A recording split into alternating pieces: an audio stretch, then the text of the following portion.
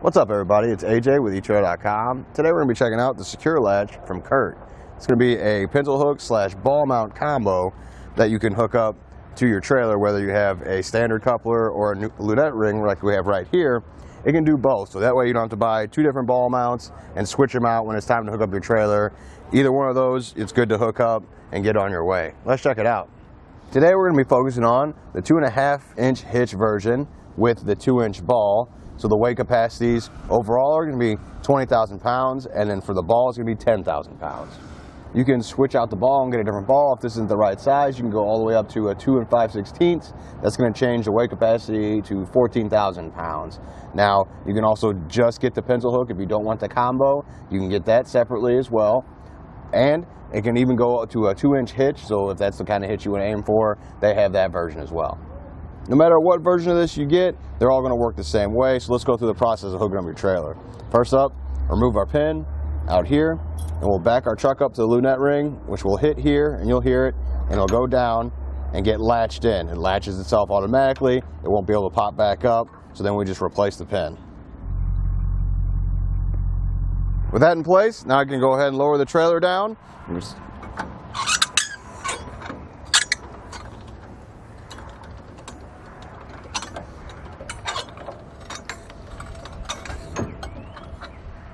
Seems like that auto latch worked really well. You saw it come down through there and then pop right back up. You see I can't push up from the bottom, so if it popped up, it wouldn't push it anywhere. It only has that downward push there.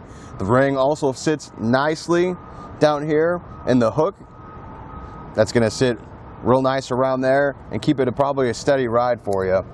So now we can add our pin back in to keep that secure.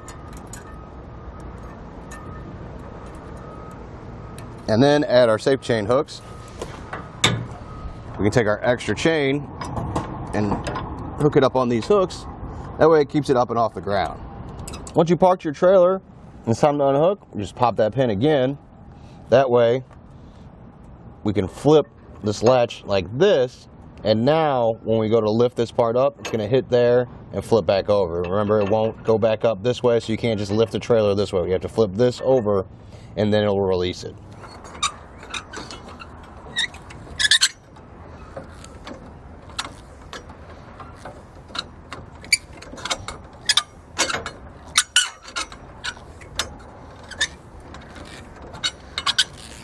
I'm going to pop this pin out and show you how this moves around. Now we've already seen the lock position and how you get it to unload, but you can actually, if you're going to just use the ball mount for a standard coupler, you can get this out of the way. There's going to be two sets of holes I can show you here that the pin's going to go through. So we can just line up this one right there, put our pin back in, and now the latch is going to stay out of the way. So then you can use your standard trailer coupler on your ball here and just use it like you would normally. We loosened up these bolts just to show you its adjustability. So wherever you need this to be on this back plate, you can slide it and then tighten it back down. Once you figure out where you need it along these channels, you can tighten these back down. Make sure you torque them so it stays into place. Look at the instructions and see where you need to torque it to. Now you're gonna have 9.5 inches of adjustability up and down, so it really helps you out. You're not locked in for like inch intervals like some of the other ball mounts where you only have specific places. You have this whole area to use this and figure out where you need it's best for your trailer. Now with the hook, this is gonna work with an inner diameter lunette ring of 2.5 inches all the way up to 3 inches.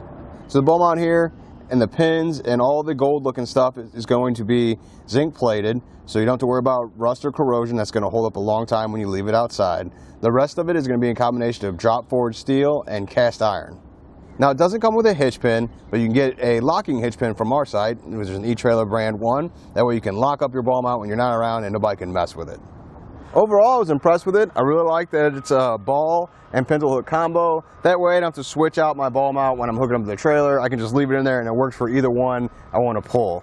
The other thing I like is that it works so well, that ring fit right down here in this groove here and set, and I just felt more confident about it than I do with some of the other pintle hooks that just have that flat spot that it sits on. It just was made for that to sit in there and stay there real nice. It was really easy to operate. I like that latch.